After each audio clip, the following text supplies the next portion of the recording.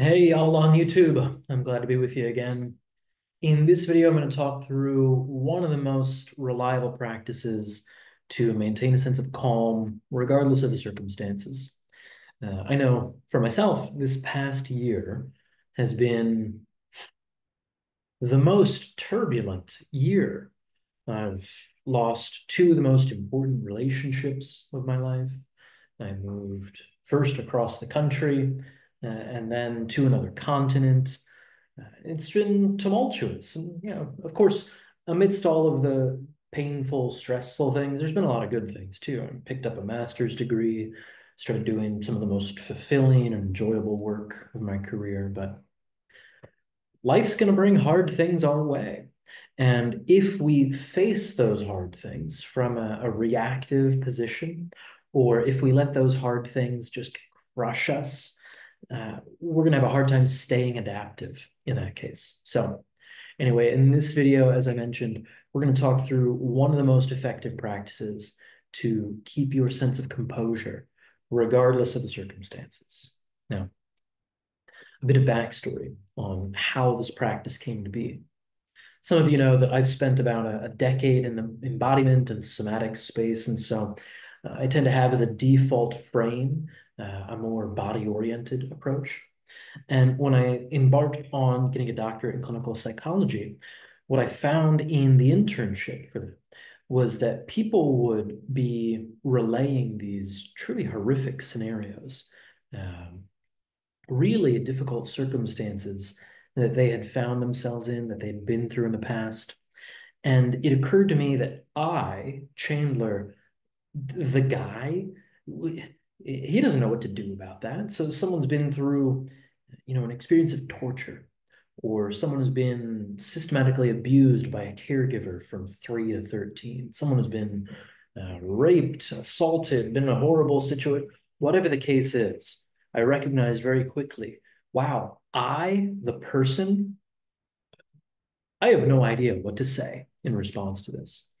But in those moments, I found that I had a resource available that made me a much more effective therapist.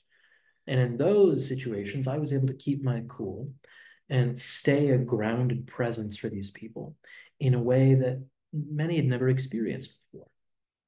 So here's how I did it. In those moments when I found myself wondering, what am I supposed to do about this? I shifted my attention downward. And I'm going to encourage you to do the same right now. Shift your attention downward to where you notice a connection with a supporting surface underneath of you. Now, that could be your feet and the floor. That could be your pelvis and the chair. Whatever the case is, notice the parts of yourself that are most clearly connected to that supporting surface. And dwell there for a few moments with your attention. Let yourself really avail yourself of that support. And notice as you do so, how the rest of your physical structure responds. When you deliberately attend to the availability of support in any moment, it changes things. Subtly, perhaps, but significantly as well. Now, what I would do in those situations is I would connect with that sense of support, and I would say to myself, Chandler, have no idea what to do or what to say here, but I know that the earth has seen this before. So I'm going to take whatever this person is telling me. And with this grounded connection, I'm going to take all that and send it down. I'm going to send it down to the earth. I'm going to maintain my sense of a grounded base. And I'm going to listen for whatever comes up. And by God, reliably, something would come up. I would think of something to say, or maybe even not to say, but something in the quality of my presence seemed to be of use for folks in those situations. And boy, since that time, I have relied on this practice so much to deal with the turbulence that life always seems to be throwing us turbulence, right? So even when I personally don't know what to do, when circumstances get to be hectic and chaotic, what I recommend is find a sense of the ground, some sense of the supporting surface beneath you. Check in for a moment. Perhaps tell yourself deliberately, the earth has seen this before. I don't know what to do with what's going on right now, but I know the earth has seen this before.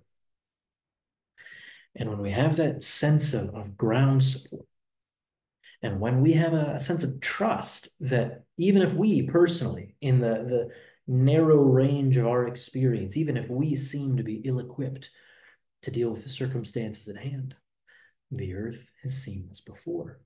And you would not be here if it were not for a whole lot of things going right throughout the entirety of your ancestral lineage, stretching all the way back through all of this evolutionary time.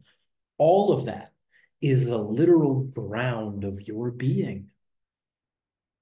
And finding the concrete awareness of ground support, it connects us to that existential ground. And it can resource us in to deal with the difficulties of our circumstances more effectively. So again, I don't know what circumstances you find yourself in now. What I know is that the earth has seen this before. And if you can pause for a few moments and direct your attention down and avail yourself of the support that is always present for you, you're going to find yourself much more equipped to take on this challenge. So, a short one today. I hope this blesses you, and I will look forward to speaking with you again very soon.